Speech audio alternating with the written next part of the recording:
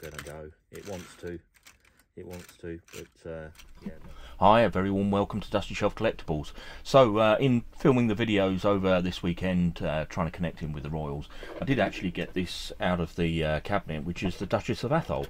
Yeah, I pulled it out of the cabinet for demonstration purposes, and while it was out, I popped it on the track to see if it was running, and yeah, not very successful. So I thought I'd just do a quick video of pulling the body off of this, seeing what's wrong, see if we can get it back into running order.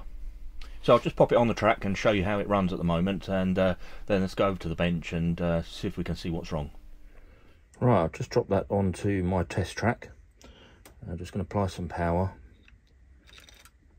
and you can see that it's not going to go. It wants to, but yeah, not very successful. So probably years and years of grime inside, and probably a very weak magnet. So let's pop it over to the bench, and let's see if we can get an improvement on that performance. Shouldn't be too hard. All right, let's take a look at this loco. So clearly had a very tough life by the look of it. Certainly the body's seen some better days, but maybe we'll do something about that in a future video. But let's get it undone and have a look what we've got inside. Right, just going to undo this fixing on the front here. So this is just a 5.5mm socket. Put that over there, take that fixing out. Okay, let's just drop the body out if it will come. There it goes. Right, pop that over there, and oh yeah, years of grime in there. Look at that. Yeah, right old mess. Right, let's get the let's drop the magnet off and see what we can see. Right, let's drop the magnet out. So shouldn't really use my spanner on here because it can magnetise the spanner, but never mind.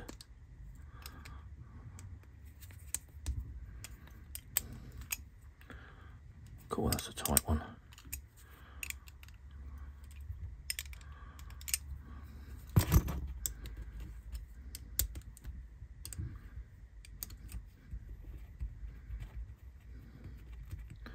Let's drop that over there.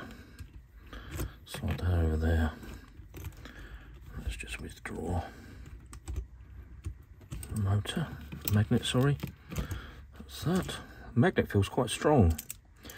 So maybe it is just needing a good old clean. Right, let's remove the brushes. And withdrawing that spring.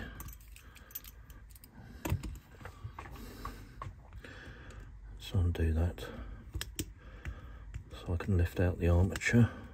I do want to try and get those brushes out. That's one of them.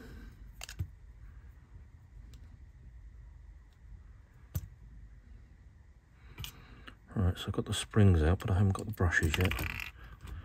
Okay, that's that. Oh, look at the state of that. Wow, that's really grubby. Okay. Let's just get push the brushes out. There's one.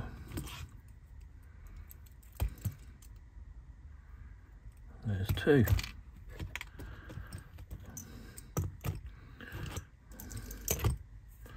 Yeah, very grubby.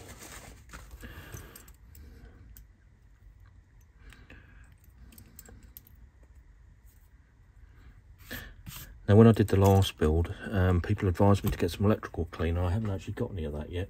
I will do. But yeah, that's something still on my list to purchase, so I'm still going to use similar cleaning methods to before.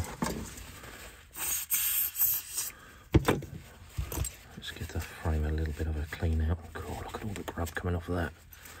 Years and years of muck.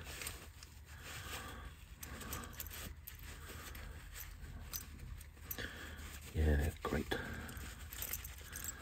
Okay. Right, let's have a look at this armature. I think I'll go and put that in the ultrasonic cleaner and let that that get cleaned off. Well, that's a bit better. Years of grime off of that. That's good. Okay, let's clean up this the magnet. Look at that in there. I'll do one side at a time. Cool. That's one of those. Let's put that back on there. Make sure I keep them around the right way so that it runs in the correct direction.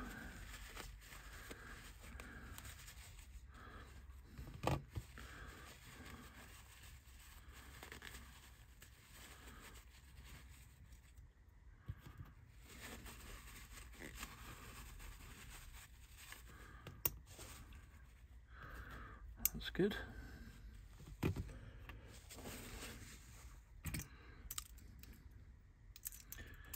Right, let's start, let's have a look at these wheels.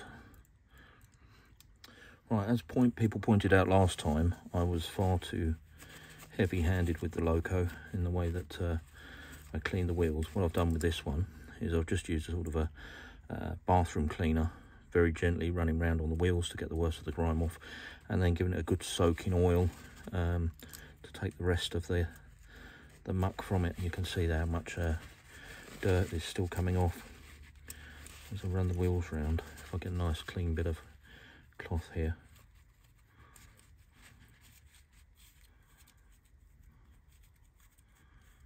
Yeah, you can see all the muck coming off with it. It's fantastic.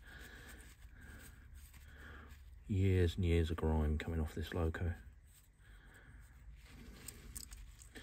Okay, I think we're just about ready to pop back together. I'll just clean that in there. That looks okay. Right, so let's take my armature. I'm going to put a tiny bit of grease on there.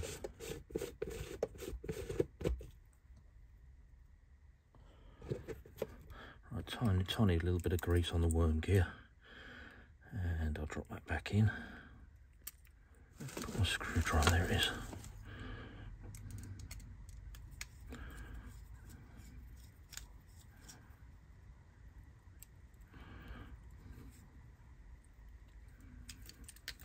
Nice and free.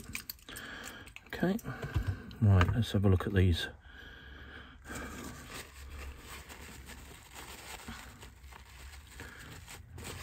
They're not actually in too bad a condition, they're just very mucky. I'm just going to clean over again.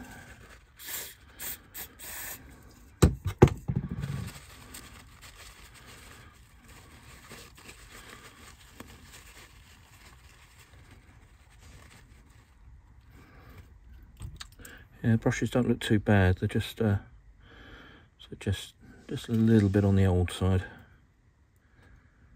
And cleaned up okay.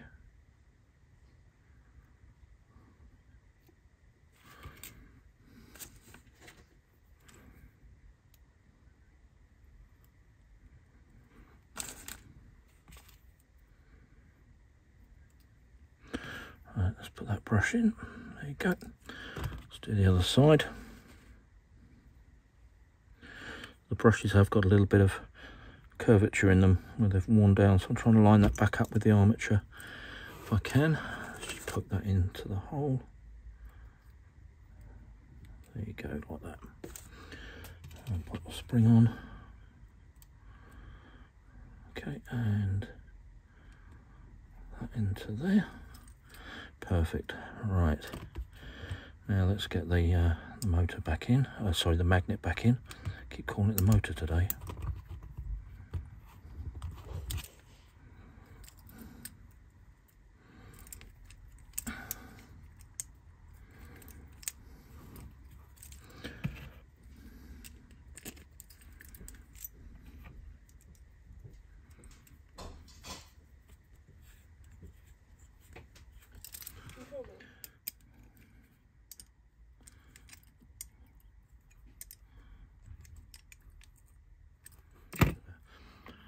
The final touch with the chassis just before we take it over and see how it runs. Right, so I take this little machine here, puts some magnetism back into the motors. This one doesn't really feel that bad, to be fair, but we'll do it because I've got the machine here anyway. So we find out which way is north, which is, you can see, this way. So then we load this into the machine.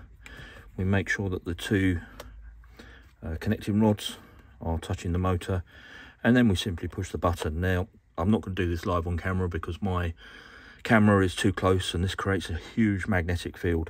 So I think you get the gist. Put this in here and you just literally push this for a couple of times, just for a second each time, and it puts magnetism back into the magnets. You can find these machines. There's a gentleman that does make them and I forget his name now, but you'll certainly, I think it's Mr. Dodd, you'll find him on, he's got some videos on YouTube, and he sells these. So I found them to be absolutely invaluable in all of the engines that I've put back together over the last few weeks. This has been wonderful. So I'm just going to stop filming for a minute while I hit this live with some creating some magnetic fields. All right, let's give the chassis a quick test run. So just applying just a tiny bit of power to it. I would call that a success.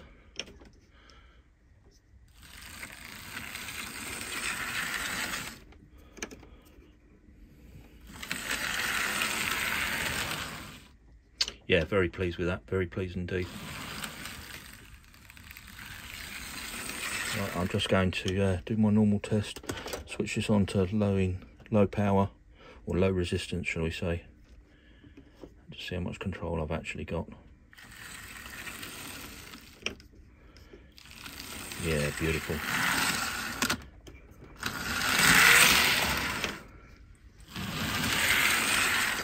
Right, let's go and get the body back on and take it for a run on the proper layout. Right, so let's just drop this body back on, remembering to put the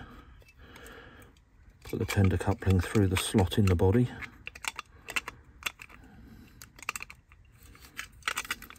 Right, that's that in there. I love the way with these old locos, look at that.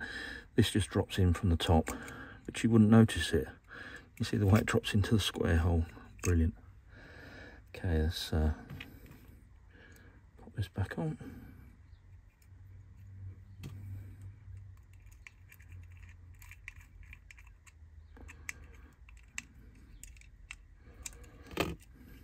Seem to have acquired a nut from somewhere. Maybe that fell off the bench.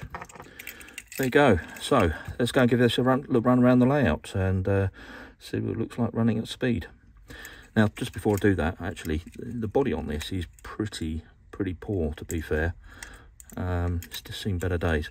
So I think with this one, tell me what you think. I think this might be a project where I'm going to strip the paint back on this and repaint it and get it looking nice again. But tell me what you think. Should I do that? Or, you know, I'm sitting on the fence here because I'm looking at it and thinking, well, you know, it does have that patina, that aged look, which is quite special on these engines, and it could be very easy to spoil it. So yeah, but let me know what you think.